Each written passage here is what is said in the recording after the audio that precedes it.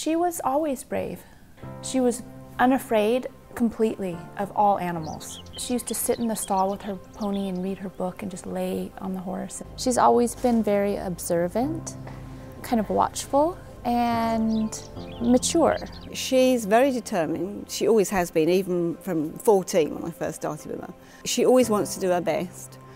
She's very focused and she's great under pressure. In fact, the more pressure she's under, probably the better she rides, and she thrives on it. So she's got all the skills really to go to the top.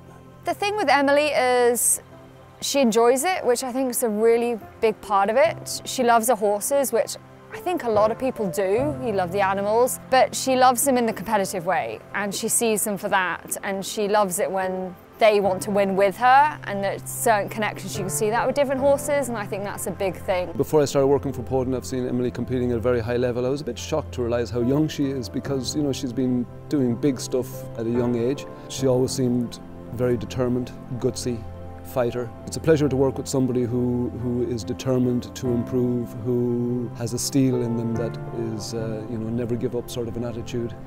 And obviously, for me, the main quality that Emily has is, even though she's tough, she's a kind person, and the horses sense that. I mean, horses jump great for Emily, which is nice to work with. You can see horses very sympathetic to her, and she gets the best out of them.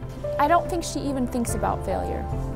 I think she purely thinks she wants to be the best. She has an interesting way of thinking, where you just think you are going to do it. It isn't I might or I want to. If you speak to her, she's like, I am going to. Her goal from when she first started was she wanted to go to the Olympics. That's always been her dream.